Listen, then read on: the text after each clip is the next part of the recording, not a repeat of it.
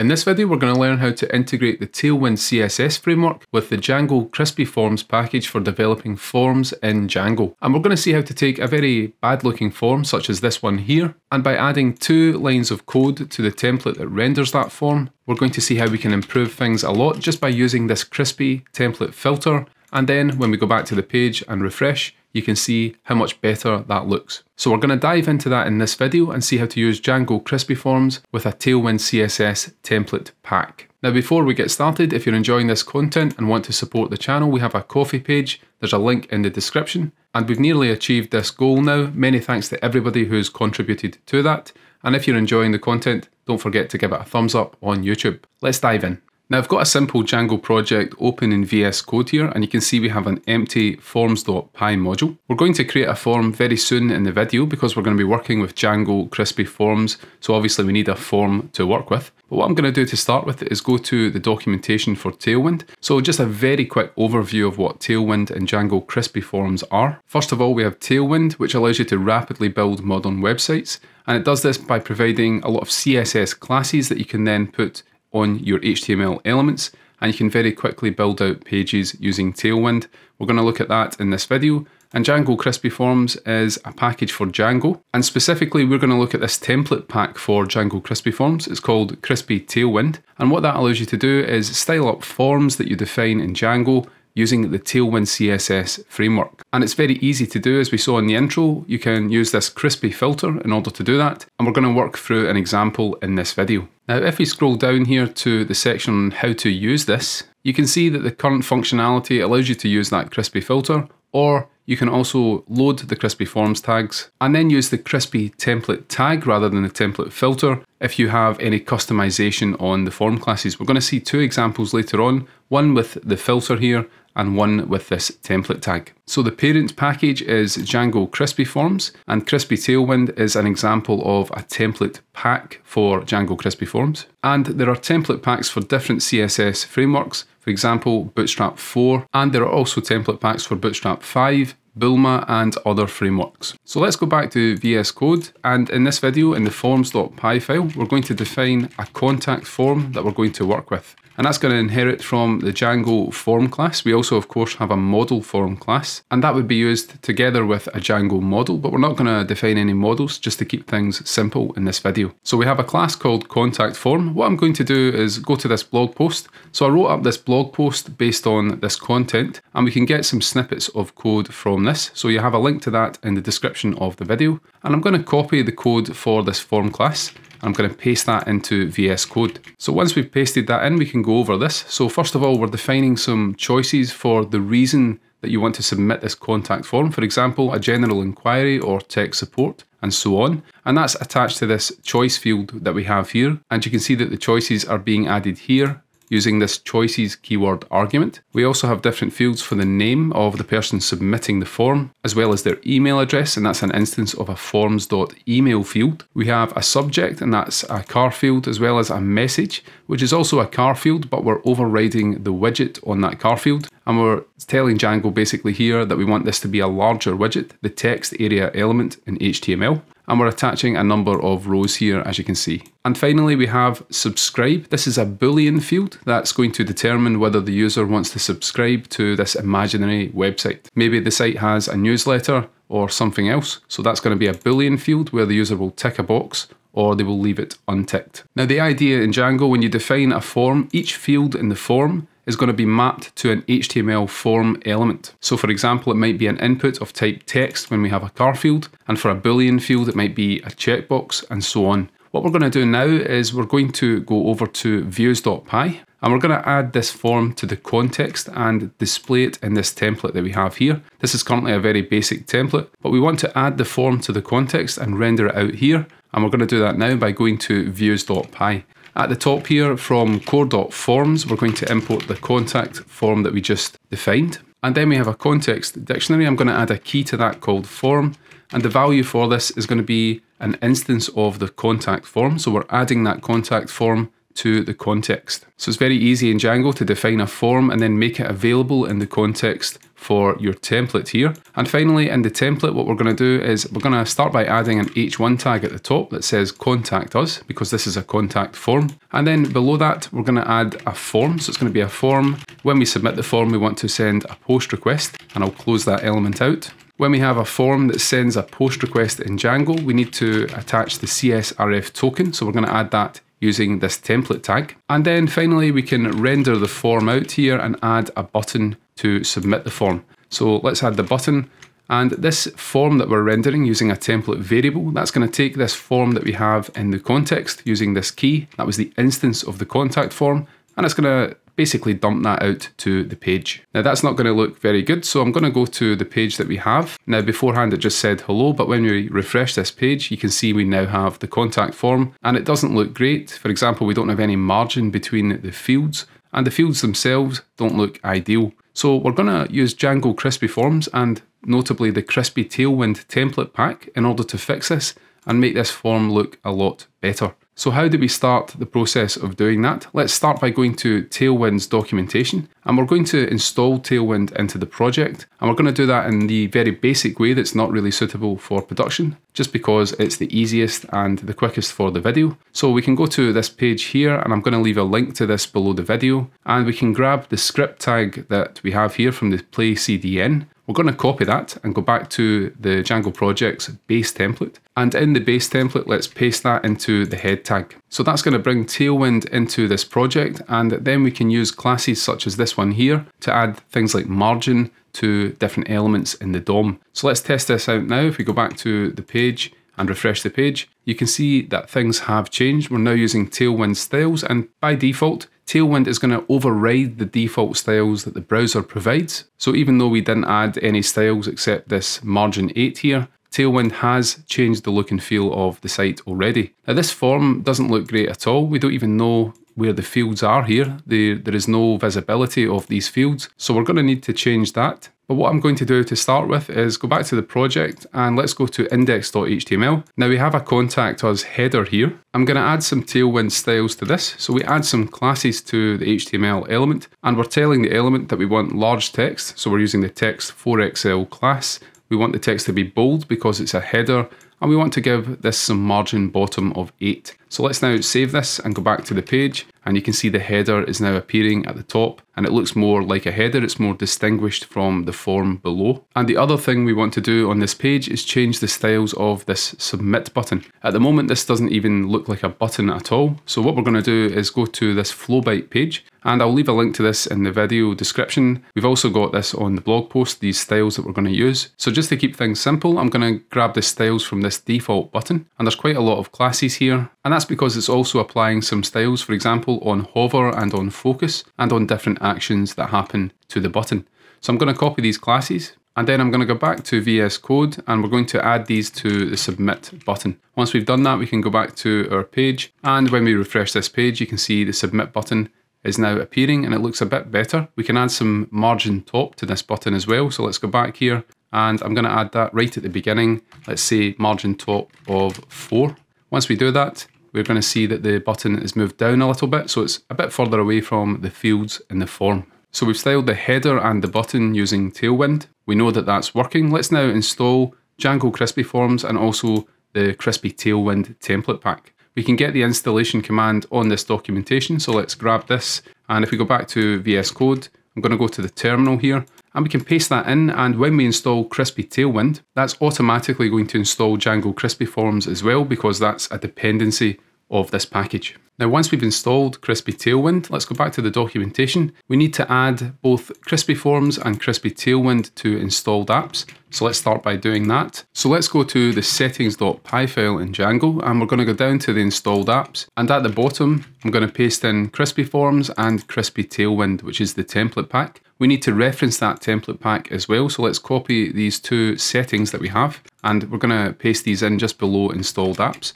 So the crispy allowed template packs and also the crispy template pack settings are both being set to Tailwind. Now, as the documentation says, once you've done that, you can use this crispy tag, And in order to use that on your form, you need to load the Tailwind filters. So let's go back to index.html. That's the template that contains our form. At the top, we're going to load those filters, and then on the form itself, we can use the crispy template filter. Once we've added that, we can start the Django development server, and we're going to go back to the page containing our form. Now we've added the crispy template filter to this form. When we refresh the page, you can see that it's changed the styles completely. We can now see the fields in the form. And you can see some of the examples from previous videos that I've done here, such as make a cup of tea, very British example there. So what we have now is a form that we can use, and it looks a lot better than it did before. And here's a choice field. You can see the choices that we've got here that were defined in the forms.py file in this list of tuples here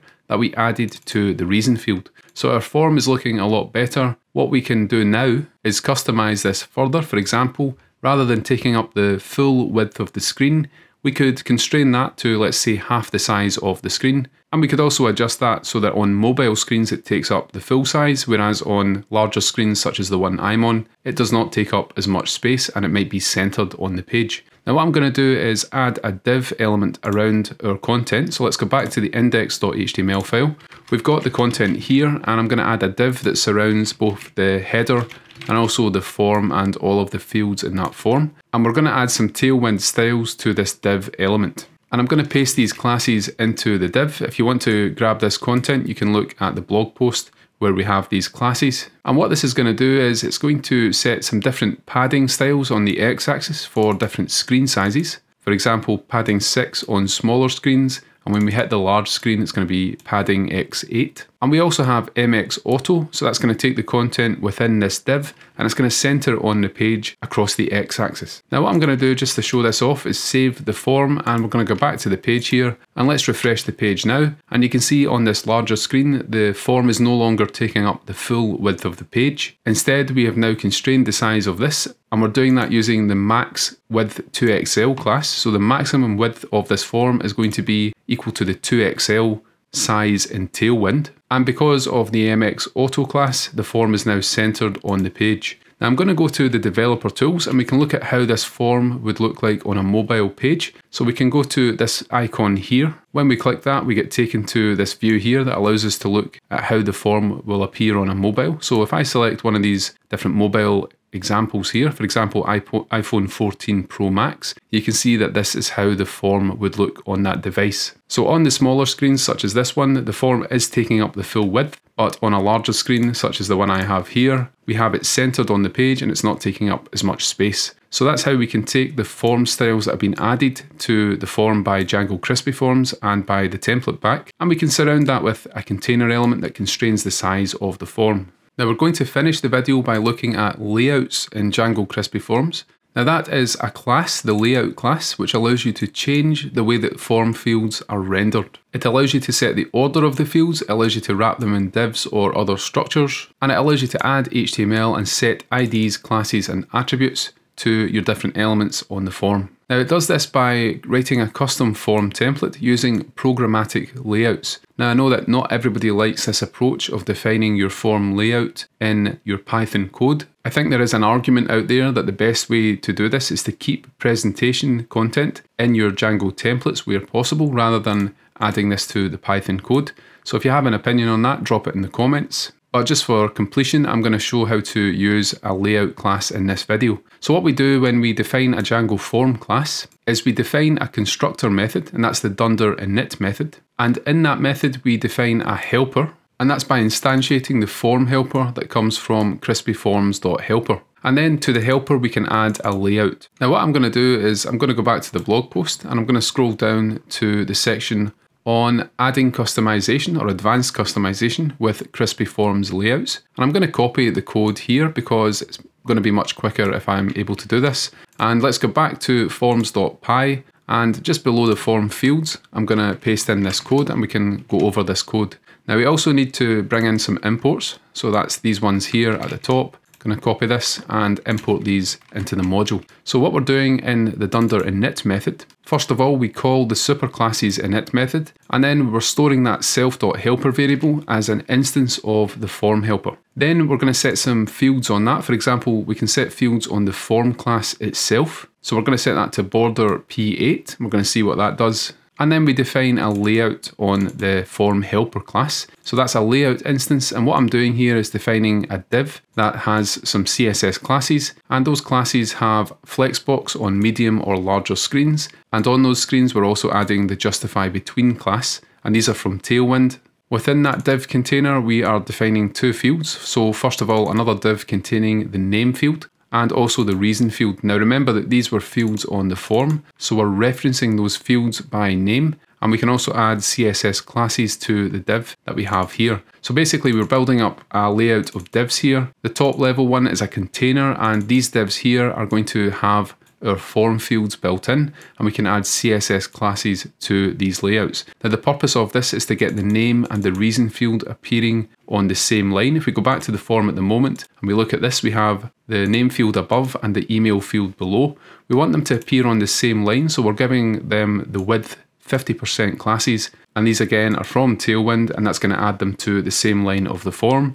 And for the other fields in the form, we are simply referencing their names, and that's going to add them in the order that we define here. And finally, we also have a submit button, and we've added the CSS classes that we have in index.html. So what I'm actually going to do here is remove the form element completely. We don't need that anymore, and that's because when we use these layouts in Django-Crispy-Forms, it's going to take care of rendering the form element itself along with the submit button. We've added the submit to the layout, so that should show up with these classes. Now, in order to use the customized form, what we're going to do is go back to GitHub, and this is the second approach here, where we use the crispy template tag from Django-Crispy-Forms. In order to use that, we can load crispy-forms tags into our index.html template. So I'm going to remove the one at the top here, and we can paste in load crispy-forms tags. And then if we go back to the documentation, we use the crispy template tag this time, and we pass the form to that tag, and we can copy that line of code, and underneath the header 1 I'm going to paste that in. If we now go back to the page and we refresh this page, you can see we now have a different layout. We have the name field and the contact reason field on the same line, and we can inspect the DOM here, and we can look at the structure of this. So for example, we have the div with our field, but we have above that the div that contains the flex classes. So Django-Crispy-Forms, the layout has been translated into DOM elements, and we define that layout in the Python form class. And some other things to note here, we have a button. This submit button has been rendered because it's been added to the layout that we have here at the bottom of this layout. So we have a submit that we've imported from the crispyforms.layout module, and that's going to take care of our submit button in this form. And also we added a form class attribute to the helper, and we set that to border and padding 8. So for example, I could increase that padding to padding 12. If we go back to the page and refresh, you can see the padding between the form and the border has increased. If we inspect the DOM again, you're going to see that the form element has those classes added. So the Django-Crispy-Forms form helper, it's going to define the form for you. It's going to handle the CSRF token, and it's also going to render the submit button.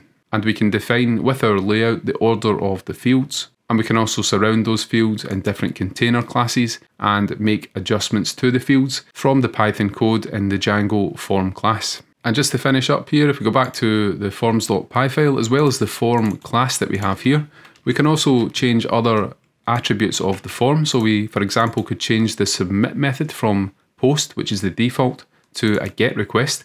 And we can also change the action for the form. So when you submit a form, it goes to a particular URL. We could change the default and set that manually here using the form helper.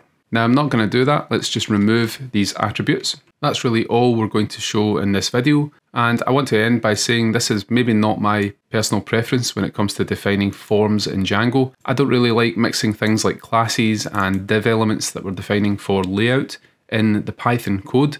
I think it's better to try and do things like that in the templates where possible. But Django-Crispy-Forms itself provides some very useful constructs for working with forms, and the different template packs allow you to very easily integrate things like Tailwind, Bootstrap and other CSS frameworks. So that's all for this video. Thanks for watching. We've learned about Django-Crispy-Forms and Tailwind and how to bring these together to create these forms in Django. If you enjoyed the video, give it a thumbs up and subscribe to the channel. And if you want to support the channel, we have that Ko-fi link in the description. Thanks again for watching, and we'll see you in the next video.